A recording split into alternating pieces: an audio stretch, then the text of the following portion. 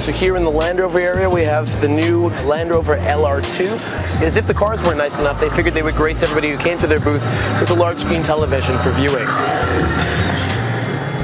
Here, behind me now, we have Lincoln's booth. Again, keep in mind what I said about going out of their way to really maintain the consistent feeling of their branding.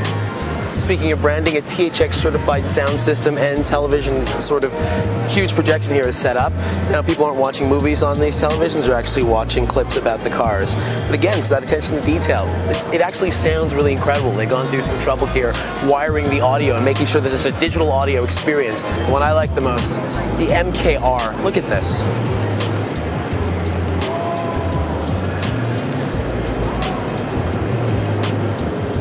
Now over here, we have the Mazda booth.